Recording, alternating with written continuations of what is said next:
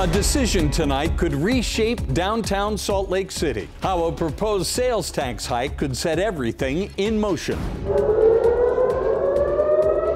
Iran launching dozens of missiles into Israel on Tuesday as their years-long conflict continues to escalate. Tonight we hear from our local Jewish and Muslim communities. 4 candidates on one stage, each trying to become Utah's next attorney general. We'll show you the debate coming up next. Well, we start the first day of October. No rain in the forecast. How long do we keep that going? I'll let you know. For all railroad crossings from Salt Lake City to Provo, quiet zones have been suspended. What this means and how it impacts residents coming up. The UFC is back in Salt Lake City, headlined by the champ Alex Barrera, and I spoke exclusively with him in a conversation you'll hear only on Fox 13. Live from Utah's news leader, Fox 13 News at 9 starts right now. Good evening, everyone. I'm Bob Evans. The Salt Lake City Council continues to take public comment at this hour regarding the proposed 0.5% sales tax increase to pay for downtown revitalization. The council is expected to make a final decision tonight on the proposed increase, which would be used to upgrade the Delta Center and surrounding area for the Utah Jazz and Utah Hockey Club. It is a very big decision that is a major milestone in the revitalization plan. Fox 13 News reporter Maithili Gubi joins us tonight from Salt Lake City Hall. Maithili. Bob, you're right, it is a big decision, and Salt Lake City Council members right now are actually discussing this item to decide whether or not to approve this 0.5% sales tax increase and finalize the revitalization plan. Now, earlier tonight, a diverse set of people took to the podium to give public comment.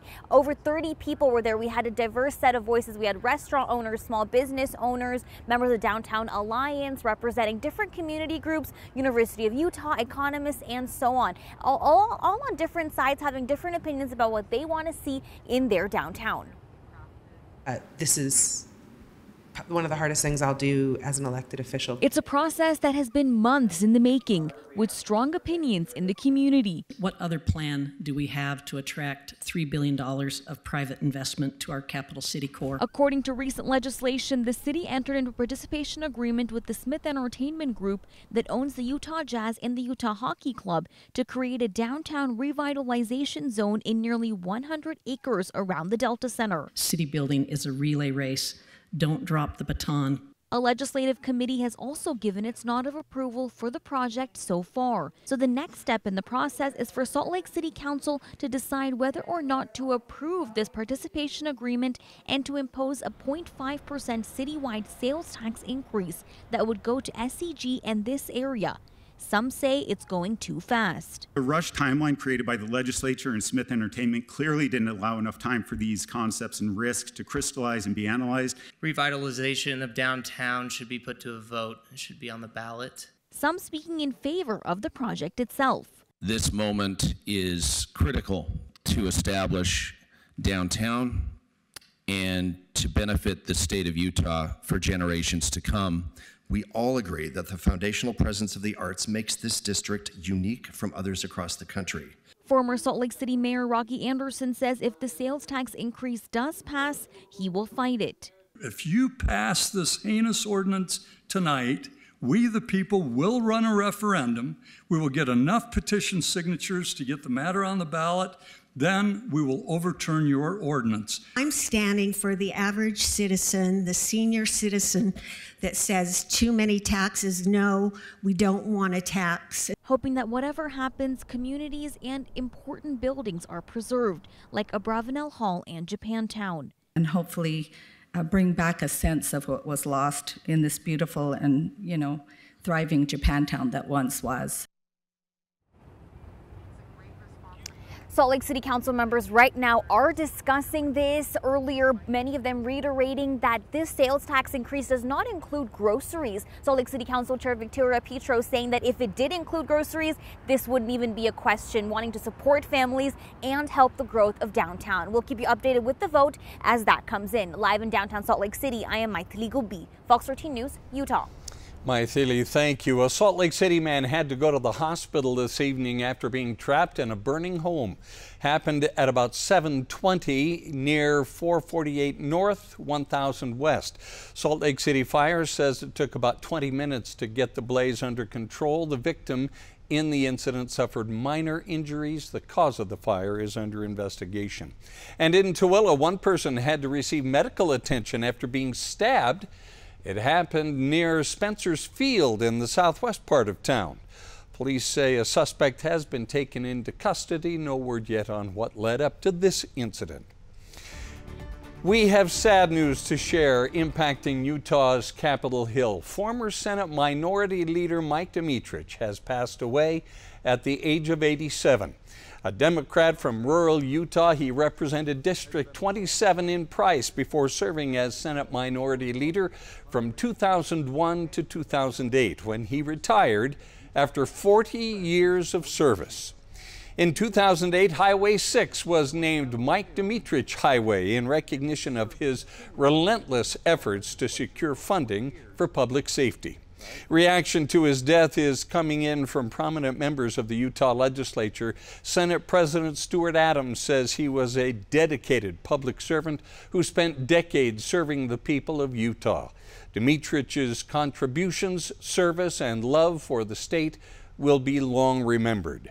The current Senate Minority Leader, Luz Escamilla, says Dmytrich was one of the first people she met at the start of her public service career, and that he taught her invaluable skills, especially the art of negotiation and collaboration across party lines.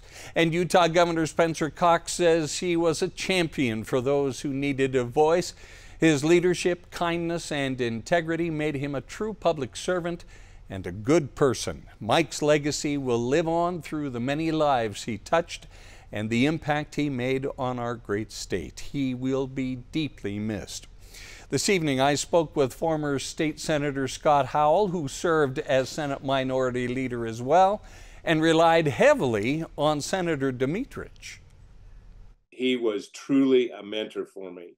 And I can remember on so many occasions when he'd see that I was in a difficult situation with my Republican colleagues, he was the man that I went to, and he always gave me great advice. And I genuinely will just miss him. Funeral services have yet to be announced. Of course, we will keep you updated as we learn more. Iran says it launched missiles toward Israel today in response to the death of a Hezbollah leader and others. Civilians are being told to go to bomb shelters and remain alert. In addition, Israel says several people have been killed in a terror attack in Jaffa. Israeli Defense Forces issued a statement saying that it's doing everything necessary to protect the people of Israel. The missile attack is being felt here in Utah as well. Fox 13 News reporter Chris Arnold spoke today with members of Utah's Jewish and Muslim communities. Makes me feel very uneasy. Ron Zamir with the United Jewish Federation of Utah says his son is currently in Tel Aviv. So he sends me a picture from the air raid shelter of his baby, who's 4 months old, playing with another 4-month-old baby. It's a photo Zamir wouldn't share out of respect for his family.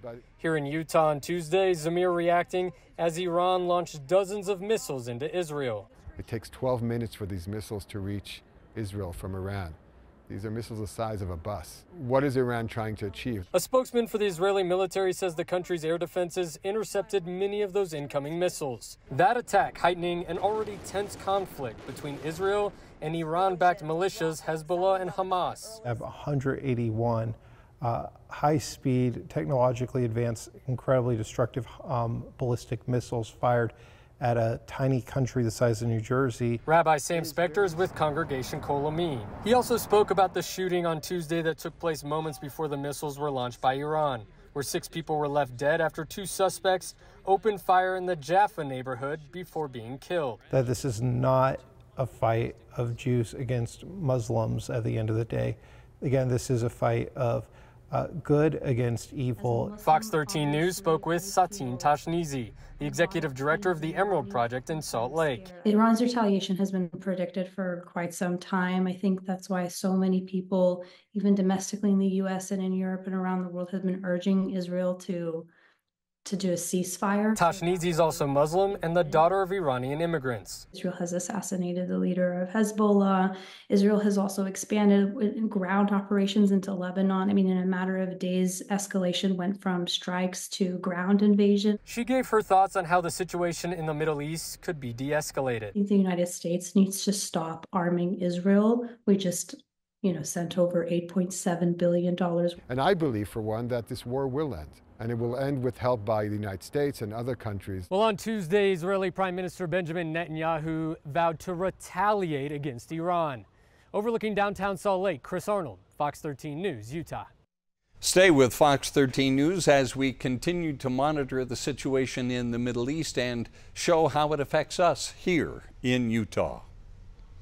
A woman and a 3-year-old girl are dead after a crash on US 40 near mile marker 36 between Heber and Strawberry in Wasatch County this afternoon. The Utah Highway Patrol says the woman was driving a Volkswagen Passat, crossed the center line, and hit a Dodge truck. Troopers say the woman and 3-year-old girl were not restrained and were thrown from the vehicle. 2 juveniles in the back were also unrestrained, but survived and were flown to the hospital with non-life-threatening injuries. 2 men in the truck were taken to the hospital with non-life-threatening injuries as well. They were restrained. US 40 was closed for several hours. The Wasatch County Sheriff's Office is seeking your help finding and identifying a Jeep Gladiator or Jeep Rubicon, which they say was involved in a murder case at Jordanelle State Park last week. Authorities say 61-year-old Patrick Hayes was traveling to his home east of Park City from Midvale on the night of September 25th. Video surveillance from the entrance to Jordanelle State Park shows Hayes' vehicle stop and the suspect stopping behind him. When Hayes approached the Jeep driver to confront him, investigators say that Jeep driver drove towards Hayes and fatally shot him before leaving the scene. If you can help crack this case, call the Wasatch County Sheriff's Office. Cottonwood Heights police are asking for your help finding a missing Utah National Guardsman. Investigators say the circumstances around 51-year-old Matthew Johnson's disappearance are suspicious. He was last seen September 20th near 30th East Fort Union Boulevard in Cottonwood Heights. His wife reported him missing when he didn't come home and did not report back to the Utah National Guard base. He's described as 5'9", 178 pounds, has blue eyes and a shaved head. You're looking at his picture right now. He was last seen driving a maroon Dodge 1500 pickup, which was found a few blocks from his home on September 30th. If you have any information that can help, call Cottonwood Heights Police. A bear spotted in Logan earlier today has been relocated to the mountains. The Division of Wildlife Resources got a report about noon today about a bear near Quail Canyon Drive. It moved before they could get to it, but at about 5:30 this afternoon, the black bear was found on the eastern bench of Logan near Mountain Road. DWR tranquilized the 3-year-old bear and relocated him. Coming up, with just 5 weeks to go before Election Day, Vice Presidential nominees Tim Walz and J.D. Vance took to the debate stage for the first and likely only time tonight. We'll have a recap. We are 7 days away from the inaugural season opener, but first there's 3 more preseason games. Utah Hockey Club against San Jose tonight. And as we look at today's high temperatures, toasty temps across southern Utah, near triple digits today in St. George. We're enjoying the 70s here along the Wasatch Front, but we're going to be feeling the heat. Do we return back to the 90s here across northern Utah? I'll answer that after the break.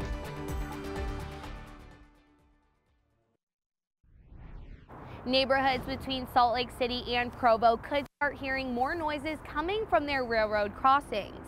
I'm Fox 13 News reporter Avery Clown. Klinowski in Salt Lake City, talking with residents about how transit changes will impact them. That's the sound that some Utahns will be hearing more often. I definitely think it's going to bother young kids, and it's going to definitely impact sleep schedules for early mornings, because hearing a loud blare all night is not going to be fun. The Federal Railroad Administration found deficiencies in recent inspections, but didn't give specifics on what those deficiencies were.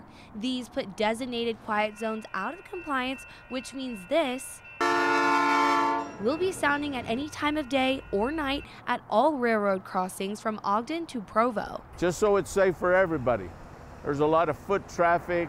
There's a lot of bike traffic. Utah Transit Authority frontrunners and freight trains must use their horns at crossings until the required maintenance is done to meet the FRA standards. As a person who's very much a night person, I feel like I'm definitely going to hear it a lot and get very annoyed by it, because I'm up constantly throughout the night. Not everyone hates the idea of using horns. Leonard Romero says the city keeps growing and he feels it increases safety.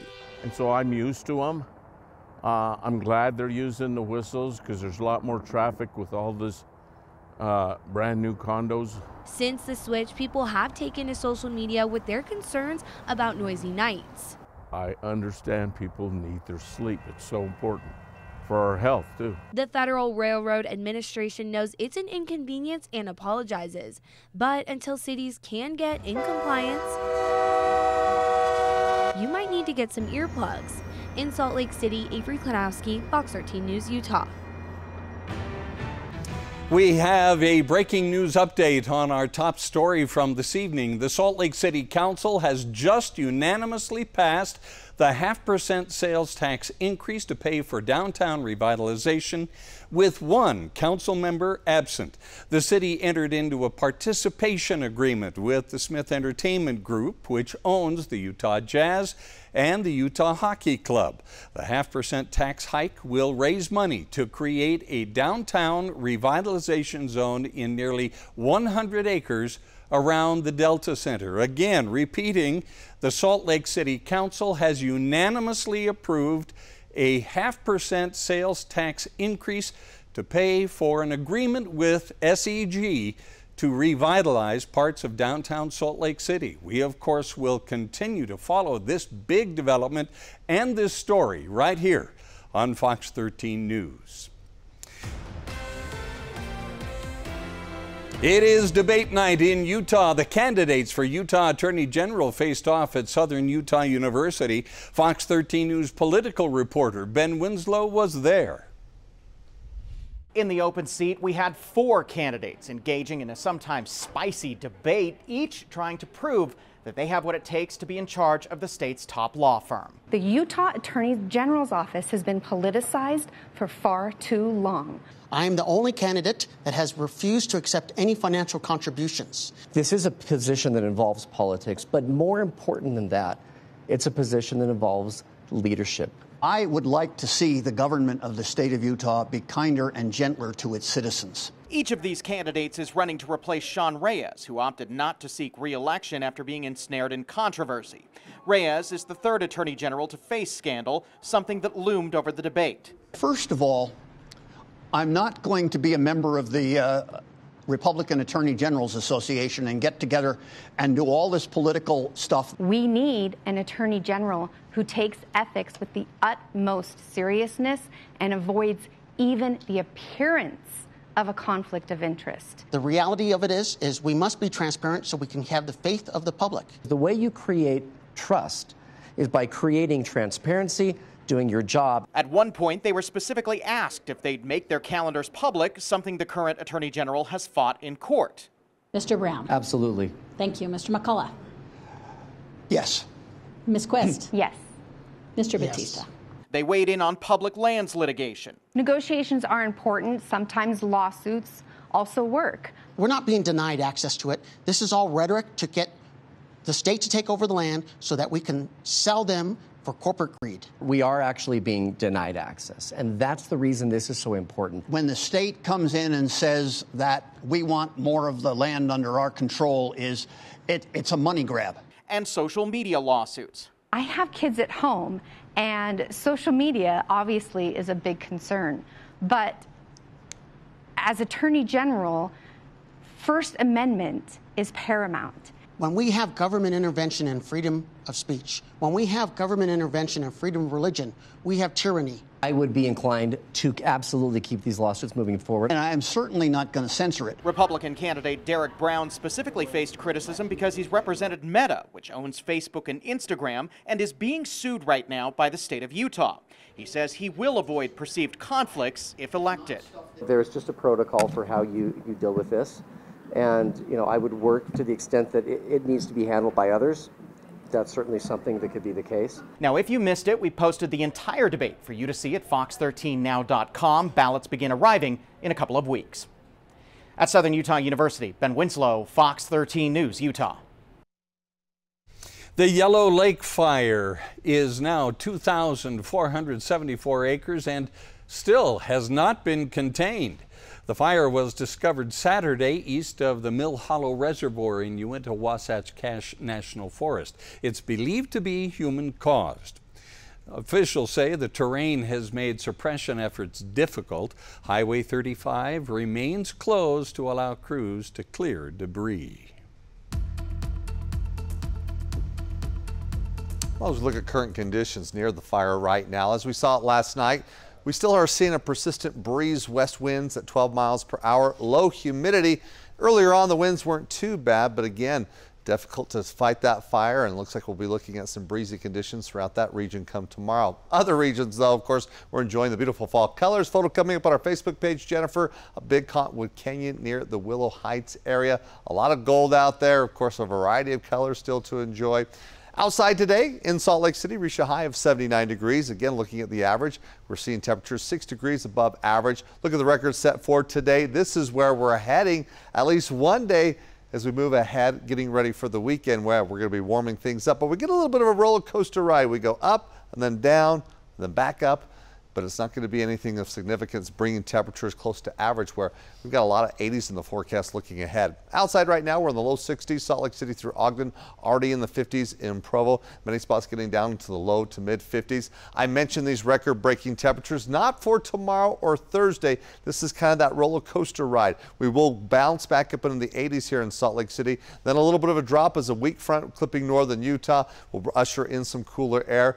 Then ahead of another front that hits on Saturday, we'll allow for some warmer temperatures on Friday. That's where we're looking to break a record. But here tonight, it's going to be clear. Temperatures getting down into the 40s in Logan, 50s in Salt Lake City, as well as in Provo. Looks like low 50s in Price. Looks like we'll see temperatures not quite as cool as we saw here this morning. It's going to be clear, and again, another sunny day. A little bit of smoke here across northern Utah, posing no big problems for the air quality. But again, as we get back into the 80s, that's what we're going to be looking at here for northern through central Utah. Even mid-80s in Richville, expected high in Moab, into the low 90s. Once again, near triple digits in St. George. With these temperatures, what we're seeing in St. George, you're going to be looking at potentially tying some records here over the next few days. But you've got the sunshine. We don't see triple digits, but I wouldn't be surprised potentially maybe Friday getting there, but it's all 90s and maybe slightly cooler temperatures as we look towards next week, Tuesday. All right, 80s, close to 90 degrees on Friday. That's the record-breaking day. Looks like it'll be a pleasant weekend, still well above average. And as you can see for the next 7 days, all 80s. And as an addition, you can also see we don't have any rain in the forecast. We'll be back right after the break.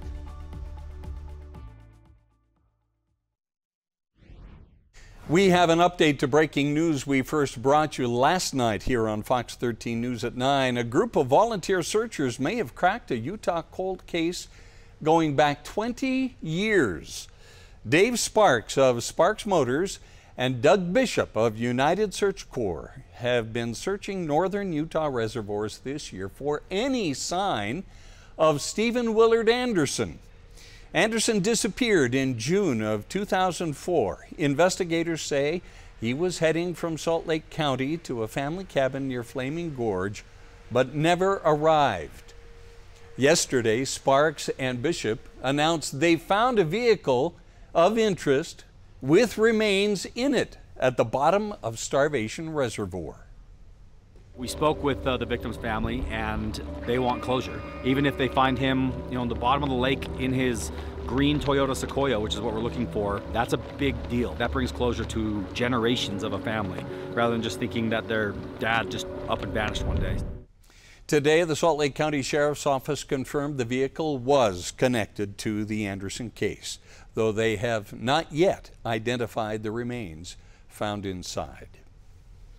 The Boys and Girls Club says it has terminated an employee arrested on suspicion of soliciting sex with a child. An investigator from Homeland Security on Monday booked 25-year-old Patrick R. Baker into the Salt Lake County Jail. Baker has not formally been charged with any crimes, nor do the jail documents say he abused any real children. Baker is listed as the teen program director at the Murray Boys and Girls Club. We know that any organization, church, school should regularly be looking at and evaluating their policies, making sure that resources are available for victims who may want to come forward and talk about these things. The president and CEO of the Boys and Girls Club of Greater Salt Lake issued a statement expressing support for any victims and offering to cooperate with investigators. 4,000 purple flags are sitting outside the Salt Lake County District Attorney's Office. Today, District Attorney Sim Gill joined the Survivor and Victim Services Division to put up the flags. Each one represents a domestic violence survivor case worked on by the Salt Lake County DA's office. If you or someone you know is experiencing domestic violence, free support is always available. Call 1-800-897-5465. You can also find resources from the Utah Domestic Violence Coalition at udvc.org. We'll be right back.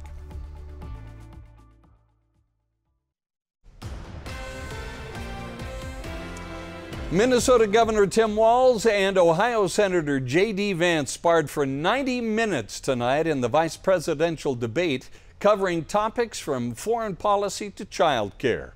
Scripps News national political correspondent Serena Marshall has more.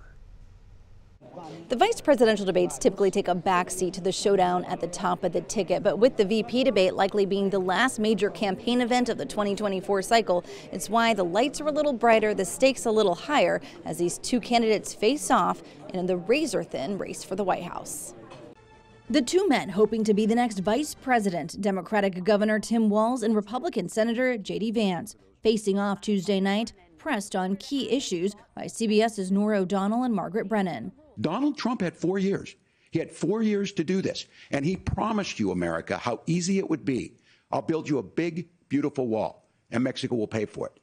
Less than 2% of that wall got built, and Mexico didn't pay a dime. The Border Patrol agents, they just want to be empowered to do their job. Of course, additional resources would help, but most of this is about the president and the vice president empowering our law enforcement to say, if you try to come across the border illegally, you've got to stay in Mexico, you've got to go back through proper channels. In the 90-minute hot mic matchup, the candidates taking shots, forcing the other to address their, at times, controversial past positions and statements. The people that I'm most worried about in Springfield, Ohio, are the American citizens who have had their lives destroyed by Kamala Harris's open border. It is a disgrace, Tim. But like this campaign, the VP debate was more about the two candidates leading the ticket, both Vance and Walz defending the record of their running mate. The bold forward plan that Kamala Harris put out there is talking about this housing issue.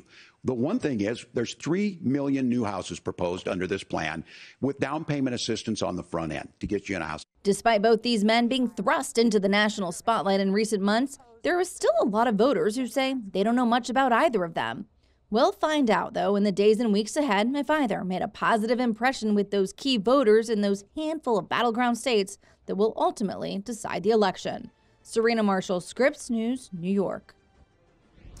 Draper police need your help to find a man accused of assaulting another man overnight, sending them to the hospital. It happened in the area of 7th East and 121st South at about midnight. Police say the victim left the Kimball's Lane track station and was walking to work. They had a verbal altercation with the suspect, who then assaulted him.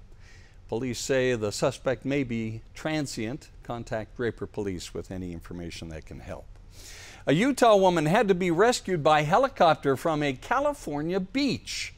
Now, this video right here was released by the California Highway Patrol. On Sunday, CHP was called to rescue that woman who had not returned after going to Willow Creek to hunt for rocks at low tide. You can see her right there. During an air search, rescuers spotted the woman on a rocky beach. She was picked up by the helicopter and taken back to her vehicle, where she waited for her husband to arrive. An adult store in West Valley City will be allowed to sell lingerie under an agreement approved by a federal judge. Hustler Hollywood will be allowed to sell lingerie after a 2-year-long legal battle.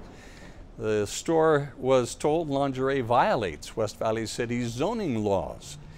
Hustler sued, arguing the city was violating its free speech and due process rights. West Valley City says they reached a mutual agreement. Hustler says they can sell lingerie, and West Valley City will pay $305,000 to cover their legal bills. The U.S. Department of Veterans Affairs has awarded $620,000 in grants to organizations based here in Utah to fund adaptive sports. The grants are part of the VA's Adaptive Sports Grant Program, which currently provides opportunities to more than 15,000 veterans and members of the armed forces. The grants will fund adaptive sports, recreational activities, and equine therapy for veterans and service members living with disabilities. In the last 9 years, the VA says it has awarded more than $119 million in grants. The CDC released its summary report on the One Health Harmful Algal Bloom System in the U.S. for 2022. The report says 15 states had 372 harmful algal bloom events, with 95 human illnesses and more than 100,000 animal illnesses. Utah reported 39 harmful algal bloom events, 54 human illnesses, and 5 animal illnesses. Harmful algal blooms result from the rapid growth of algae and cyanobacteria in natural water bodies.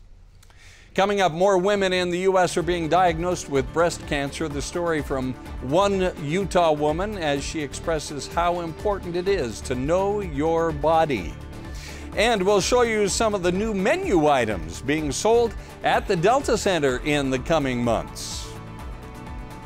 I'm Andrea Urban, and Utah Hockey Club has 3 preseason games left, and one of those was tonight against the Sharks. I've got the highlights, and UFC 307 comes to Salt Lake City this Saturday.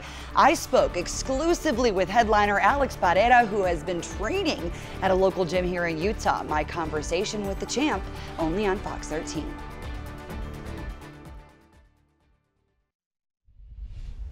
October kicks off Breast Cancer Awareness Month, and new statistics from the American Cancer Society show younger women are being diagnosed more often.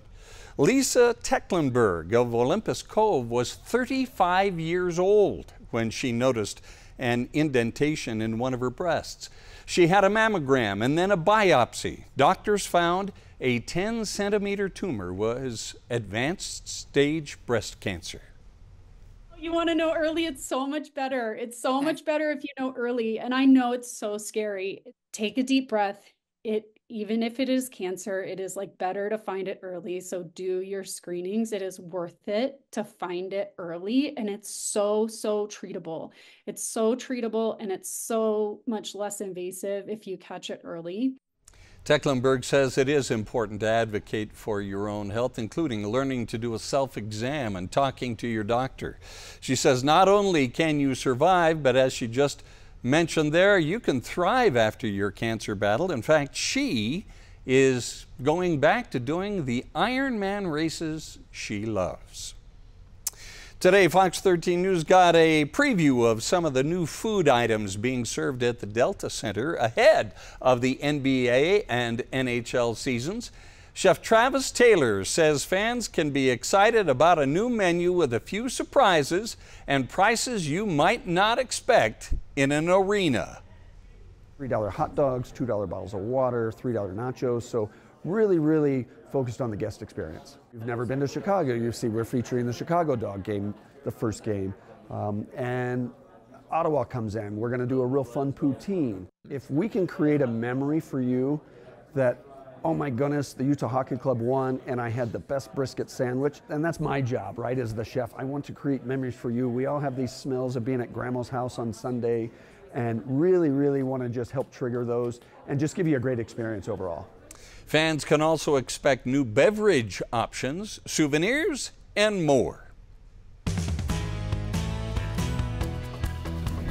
We are 1 week away from Utah Hockey Club's opening its inaugural season versus the Chicago Blackhawks. But first, the team has 3 more preseason games, and they were on the road tonight facing San Jose. It was a scoreless first period to the second, where the Sharks found the back of the net for the first time. The slap shot by Matt Benning. And check this out, with 10 seconds remaining in the period, Sean Durzi with the wrist shot to tie the game at 1-1. And some players are still trying to earn a spot on this roster because it is the preseason. Kyler Yamamoto is one of them as he taps it in for UHC to take the lead, and Yamamoto will score one more time. 3-1, the final in San Jose. This Saturday, the Delta Center will be home to Salt Lake City's 3rd UFC event. It's UFC 307, headlined by Alex Barrera. He's on a 4-fight win streak. 3 of those are straight knockouts, and he's been training at a gym right here in Utah. And I caught up with him, and here's our conversation that you will only see on Fox 13.